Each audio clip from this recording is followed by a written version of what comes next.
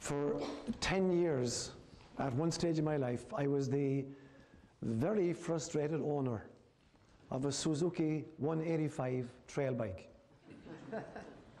It was at a time when I was living in a mission in Kenya called Cabernet. And Cabernet was right on the edge of the escarpment. There was literally a 5,000-foot drop down into the Kerio Valley. And then the Kerio Valley was about 15 miles wide, and there was a 5,000 feet climb at the far side of the valley. And I had this motorbike, a Suzuki 185 trail bike. I don't know if you know anything about motorbikes. A trail bike is an off-road motorbike in which the mudguard, if this is the wheel here, the mudguard is up like about here, because you're getting a lot of spring, because you're off-road constantly. And this thing got me to places which I shouldn't have gotten to. And it got me stuck in a lot of places I shouldn't have gotten stuck in. It was the bane of my life. Now, I am useless around motor cars or motorbikes. I don't know anything about them. I know how to drive them. I know nothing about what goes on with them. And so one day, I'm in the middle of the Kerio Valley, and the Kerio Valley is a desert. And the thing breaks down again, not for the 3rd time or the 10th time or the 100th time. And I'm sitting at the side of the track. There's not even a road, there's a track there. And this is a track that, if you're lucky, there may be a car pass or a truck pass twice a week. I'm stuck probably 35 miles from home at this stage. I'm sitting down, I've taken off my helmet, and I'm cursing fluently in several languages. And I'm sitting there, and under the horizon I can see this figure bobbing along. And there's this guy coming towards me. And he's an Ingems. The Ingems were a tribe who live in the Kerio Valley. They're related to the Maasai. And like the tribesmen in the area, he always carried his spear across his shoulder with his hands dangling over it. He's got his cloak on him, and he's got shoes which are made from car tires, and he's got a gourd of mursik. I've talked to you about mursik before. Mursik was the drink of the Kalenjin. It was all the vital juices of the camel. It was the blood of the camel, and the milk of the camel, and the urine of the camel, all mixed together with charcoal powder. And it was yummy. I tried looking for it in Whole Foods when I came here and couldn't have it. So there he is, ambling along with his spear and his gourd of mursik and his sandals, and I can see him coming, and I know exactly what's going to happen. And I'm in foul humour. So I try to ignore him. So he comes right up in front of me. Abarigani. Literally, what's the news? And I say, Missouri, which literally means fine. But I wasn't feeling a bit fine.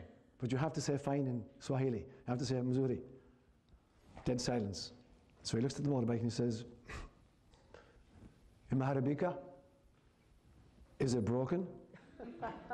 And I'm thinking in my mind, no, I'm just sitting there at the side of the road in 125-degree temperatures just for the sheer hell of it. I ignore him. He looks at it again for a few minutes and he says, Pengine ni carburetor. Perhaps it's the carburetor. Now, he wouldn't recognize a carburetor from a bar of soap, and neither would I.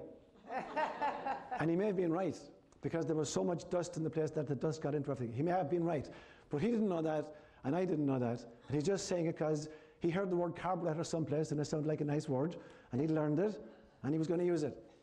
So I totally ignore him. There's nothing worse than being stuck with a broken down machine and have somebody ask you about it.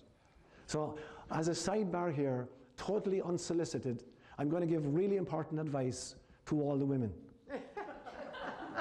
If you're out with your husband driving a car and you've got your kids in the back of the car and the car breaks down and he pops the hood and he puts his head under the hood and 3 or 4 natives come out and they're looking under the hood, the exact worst thing that can happen for your husband or the men is for the wife to come around and say, what's wrong? Can you fix it? What's not working? Because the guys have to pretend that they know exactly what they're looking for. And most of them don't even know what they're looking at. But this is male bonding. And it is really humiliating for a woman to come up and start asking questions which unveil their ignorance. So don't ever do it. If your husband has his head under the bonnet of a car and there are others around, do not ask him if it's broken or if he can fix it, or should you phone for a real man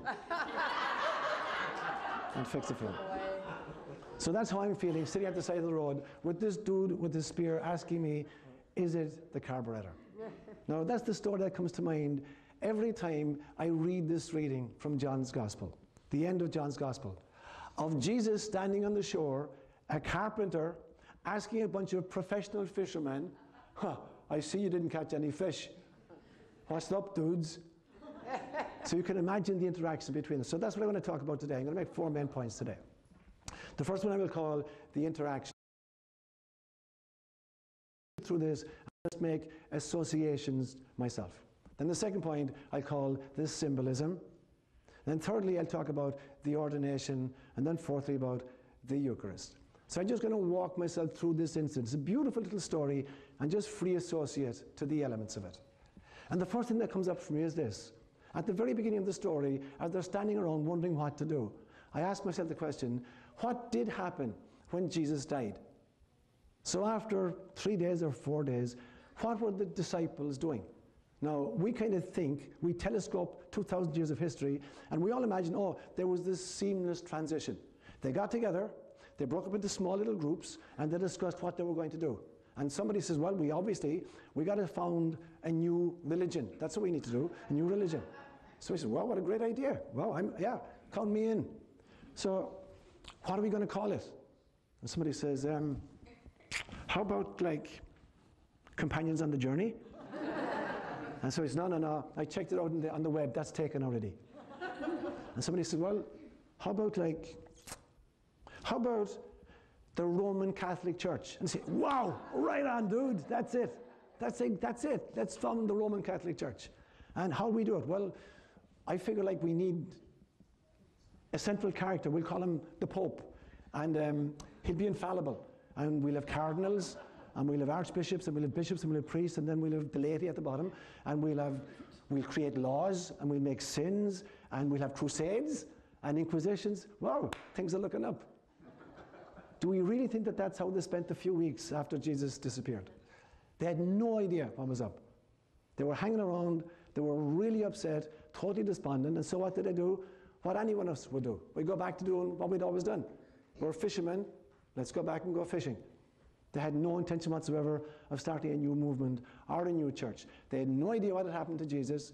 It seemed like all their dreams were gone, and now, well, the dream is blown, so let's go back fishing. We know how to fish, at least let's go back fishing. So that was the first association that comes to me. They were going fishing because there was nothing else to do except go fishing.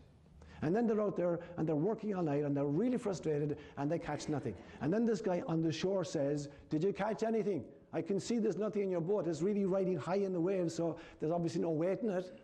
And their answer to it, if you were listening, was, did you catch anything? The answer is, no. It wasn't, no, we didn't catch anything. We were kind of frustrated. We've been out here all night. It was a single monosyllabic, no. Butt out, mind your own business. That's the tone of it, because they're really tired and they're frustrated. And then he goes on and he says, how about you cast your net to the right side of the boat?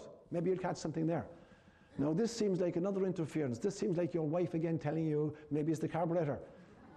But in actual fact, it was actually common practice in that area on the Sea of Galilee. There were kind of cliffs around some sides of it and bluffs. And sometimes if a boat is offshore, somebody standing on the land, elevated a little bit, maybe up on a 50-meter rise, actually has a much better idea of what's around the boat. And so you can see stuff from that distance or from that elevation that you can't see at the level of the water itself. So in fact, it wasn't uncommon for people on the shore to stand up and say, yeah, I can see, you got seaweed on your left and you got a shoal of fish on your right. And so they accept it. He can see stuff they can't see because he's elevated and he's a much more distance from it. And they do it. They throw their nets to the right side of the boat and they catch this extraordinary catch of fish. That's the second association.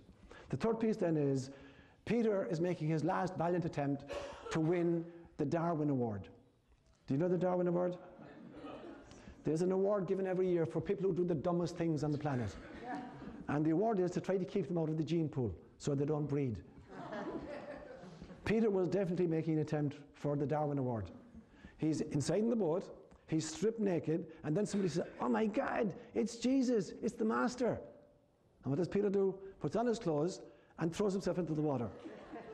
Now the interesting thing, the translation says, he didn't dive into the water, and he didn't even jump into the water.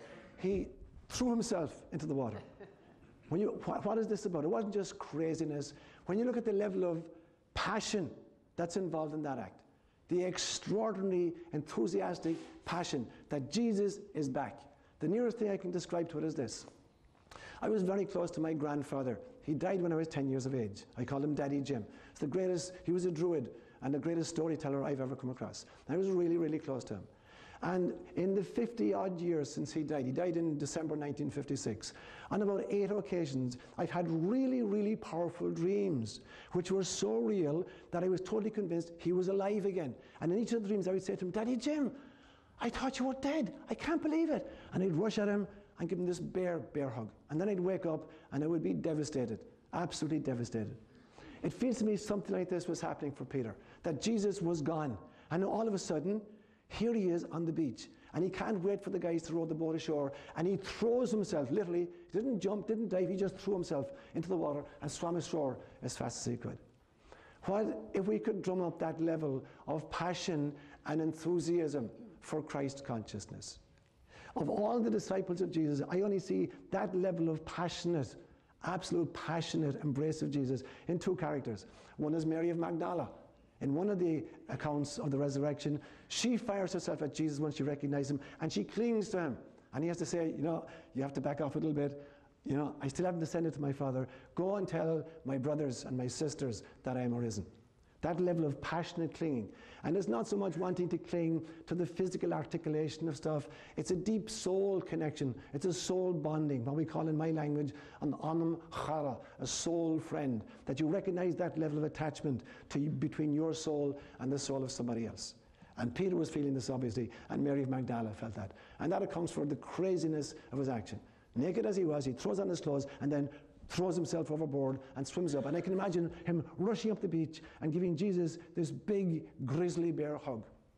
And you really think that Jesus, oh my God, you're all wet, leave me alone. Jesus hugged him as passionately as Peter hugged him. Because at the end of this story, it's not contained in today's version, at the end of this story, Jesus will give Peter 3 chances to undo his 3 denials of him. And then he will give him his final commissioning. And so this is a story filled with extraordinary passion. Maybe for the first time in his life, for the first time in all the years he'd known Jesus, for the first time, Peter got who Jesus was. They made a soul connection. Jesus had always seen who Peter was. This was the first time that Peter had seen who Jesus was. And he throws himself passionately into this new mission of himself. And then Christ sends him back into the boat to get some more fish, and they have breakfast together. Now, the association with that for me is this. Again, as a child, we had a little seaside cottage in a place called Galilee on the south coast of Ireland, and we would spend the summer months down there. It was just a little thatched cottage. And during the summer months, occasionally, the mackerel would shoal. I don't know if you've ever seen mackerel shoaling. Mackerel shoal, and there are literally tens of thousands of them racing through the water following the sprites. The sprites are tiny, tiny little fish that jump out of the water. And there's hundreds of thousands of those. And the mackerel just go right at them in crazy, crazy, crazy rushing. And they come right up near the beach.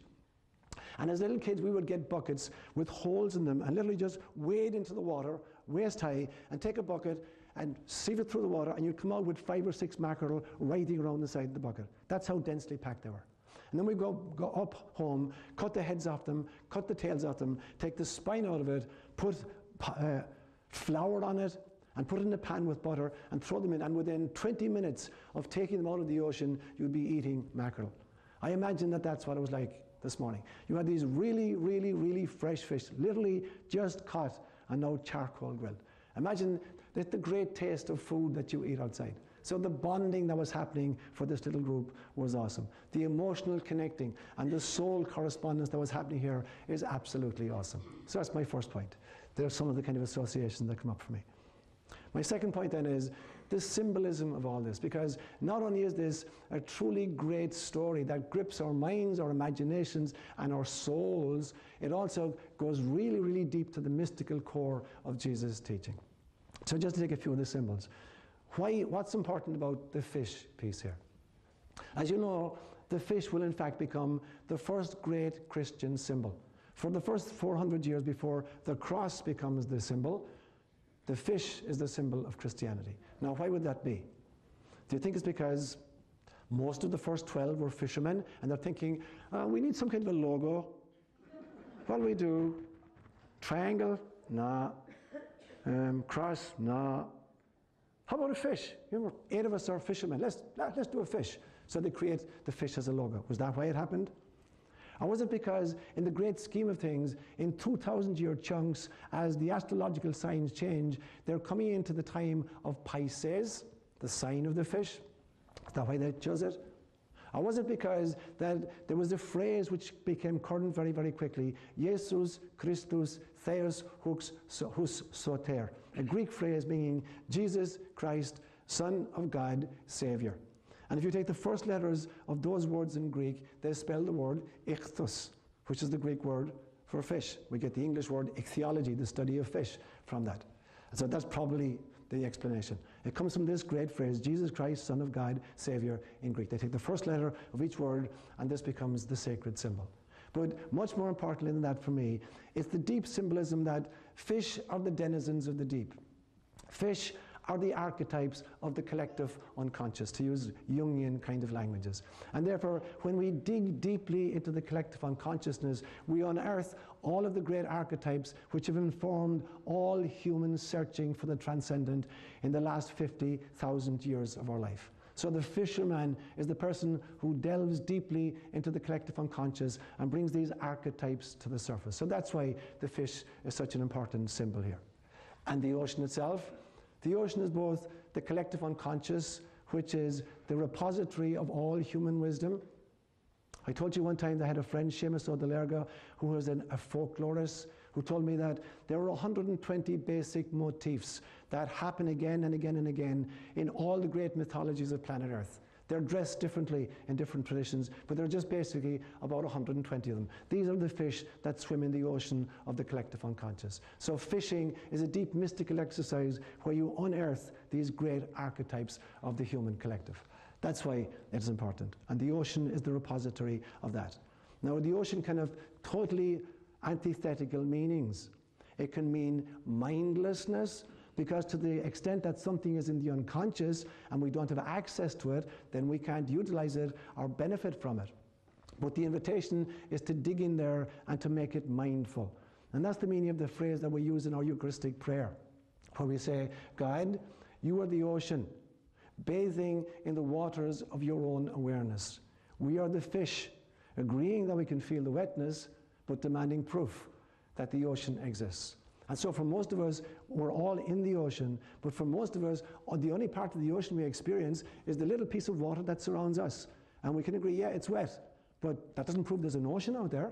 I just see this little piece of water around me, whereas God bathes in the entire ocean of total mindfulness. And the invitation for us is to go to the same place, to come into the ocean of total mindfulness, the unity consciousness which connects us to everything else. There's a second symbol. And a third symbol would be, why did he tell him throw it to the right side? Now obviously Christ isn't a fisherman. He wouldn't have used the term left or right. He would have used port or starboard. The fisherman would use that. So why did he use right or left? In many, many, many languages, the word right has very, very interesting connotations, and the word left has very different connotations. So for instance, in English, when we say the right, we don't just mean the piece on this side of my body. Right means correct or proper. And left has kind of negative connotations. And this is true in so many different languages. Like in French, for instance, it's adroit and gauche, like it's awkward on the left, adroit on the right-hand side. In my language, in Gaelic, we call this an lámh das, which also means the nice hand. In Swahili, this one is called mkono wa kuume, which literally means the male hand, and male is always superior to female. In the Kalenjin languages, this hand is called iutaptai, which means the first hand or the primary hand. So in many different systems, this side is special and the other side isn't good. And so to throw the net to the right side of the boat, it means you have to know what you're doing when you're fishing. Not just fishing for fish, but when you're fishing for souls. You have to know what you're doing. You can't just go out and proselytize. You can't become like a Mormon or somebody who goes out and sticks leaflets under your door and tries, bludgeon you into a discussion of religion. That is not what it's about. It's knowing what is the appropriate time to speak to whom in what kinds of tones about what. It's very important to know how to fish. And Jesus will say this many, many times. He will say, those who have ears to hear, let them hear. Another time, if you don't mind me mixing my metaphors here, he would say, do not cast your pearls before swine. And this is not any kind of a hierarchical justification. It's that there are people who are ready for different levels of message. There are people who, when they encounter religion, will be able to unpack it only at a fundamentalist, literalist level. That's the best they can do. Good luck to them. There are other people who, when they meet religion, they're able to unpack it at a symbolical level. Good luck to them. And then there are people who can meet it and they can unpack it at a deep mystical level. And Christ is saying, the person who has ears to hear, let them hear. Whatever your ears are capable of hearing, that's what you need to hear. So depending where you are in your journey, it'll be a literalist, fundamentalist interpretation, or it'll be a symbolic interpretation, or it'll be a deep mystical interpretation. But you have to know where to fish. And this was the whole meaning. We've been using the Gnostic scriptures here for the last 7 or 8 weeks during Lent. And this is the entire meaning of Gnosticism, that there is a deeper way of knowing, which is not just an intellectual appreciation of, or the physical kind of cognition of. It's about a deep, deep resonance between the soul of the reading and the soul of the reader. And that's what Gnosticism basically is about. Learning to listen to scriptures at a totally different level, because they're organic. They move as you move. As you move from fundamentalism to symbolism to mysticism, the scripture tradition moves with you and sustains you at those levels. So that's some of the kind of the symbolic interpretations, which is my second point. My third point then, I will call it the ordination.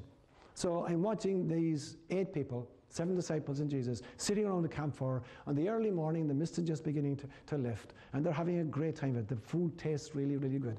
But before they finish cooking, Christ says to Peter, go back into the boat and take some of the fish that you caught, because he only had maybe 1 or 2 fish right there, and there's 8 guys.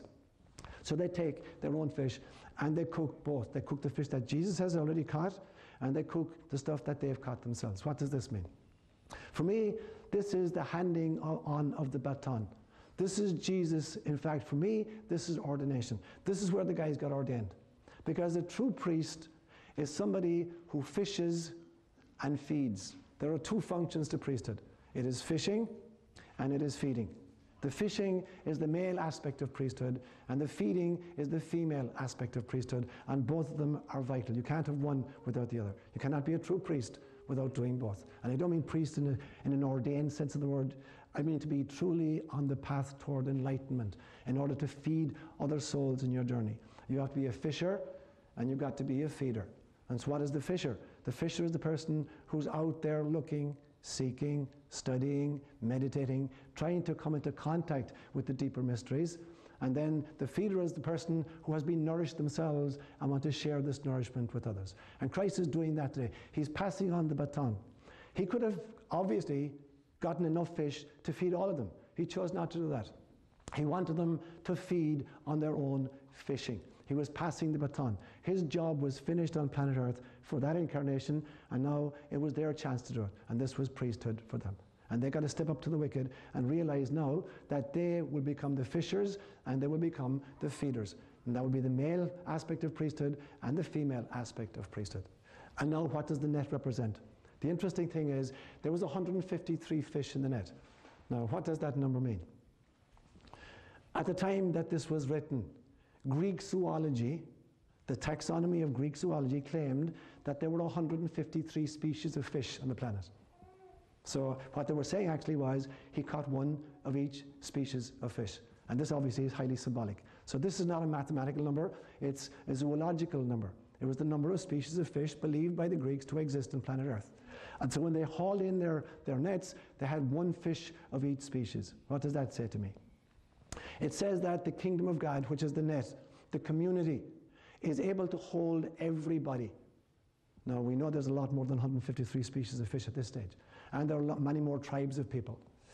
The kingdom of God, the net which represents the community of Christ consciousness, is able to hold all of us, the good, the bad, and the ugly, the fundamentalists, the symbologists, and the mystics. We're all being held in the same net.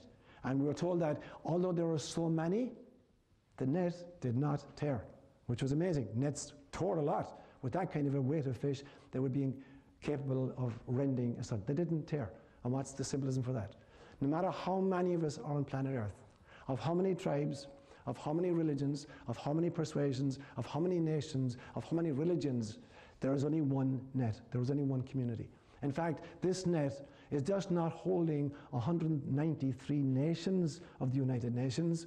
It's not just holding the 25 or 30 great religions of the planet. It's not just holding the 7,000 different cultures of the planet. It's not just holding all human beings. It's holding all sentient life. Everything is contained in this net. The kingdom of God is not about Roman Catholicism. It's not about monotheism. It is not about religion or spirituality. It is not even about human beings. It is about all of life. Everything is held in the kingdom of God. And the net does not break. In spite of our best efforts to rend it, and we have really, really tried. We have tried through excommunication. We've tried through ethnocide. We've tried through violence. We've tried through crusades. You cannot rend the net. There is only one life being lived through all of us and by all of us. And that net is capable of holding all kinds of diversity. So that's what I mean by ordination. And my final point then, Eucharist. It's interesting that in John's Gospel, and John claims to be the beloved disciple, the one closest to Jesus. Only in John's Gospel, of the 4 canonical Gospels, only in John's Gospel is there no account of the institution of Eucharist. John devotes a large section of his Gospel to the Last Supper, but there is no mention of the institution of Eucharist in John's Gospel at the Last Supper. Except when you look very, very closely, and you know where to look and how to look, there are 2 accounts of Eucharist in John's Gospel, but they're hidden. One is in chapter 6, and the other one is in chapter 21. And they have to do with feeding. The first one was feeding 5,000 with the loaves and fishes. And there's always a clue. There's a Eucharistic code, and the Eucharistic code is this.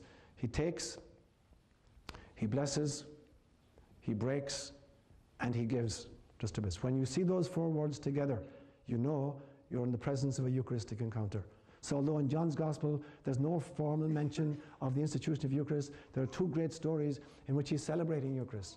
Except in both times, John doesn't use bread and wine, he uses bread and fish. Maybe he was in AA or something, he didn't want wine around. But in John's Eucharist, it's always bread and fish. It's not bread and wine, it's bread and fish each time. And the first story, he feeds 5,000 people with the 5 loaves and the 2 fishes. And the second instance, he's feeding himself and 7 others with fish and bread, the same thing. So there are 2 accounts of Eucharist.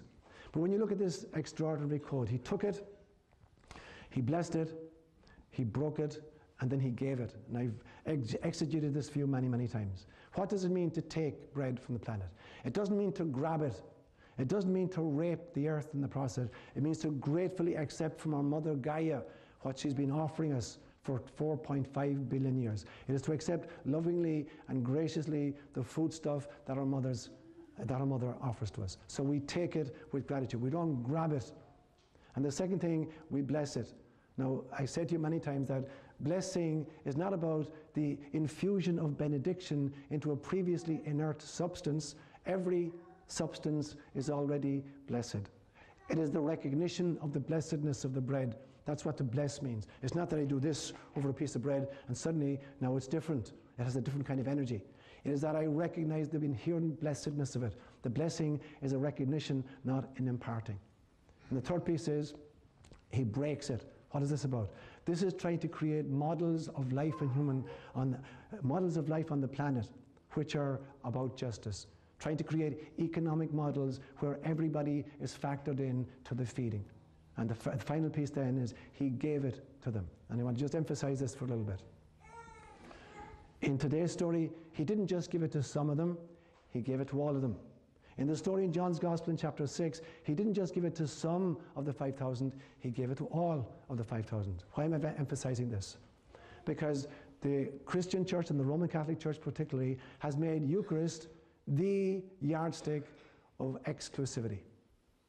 If you're not in communion with Rome, you don't get to eat communion with us. If you're divorced and remarried, you don't get to eat communion with us. If you're a gay person and you're practicing love in a gay lifestyle, you don't get to eat with the rest of us. And so we exclude all these kinds of people. If you're a sinner in mortal sin and you didn't go to confession last night, you can't receive with us today. Did Jesus say any of these things?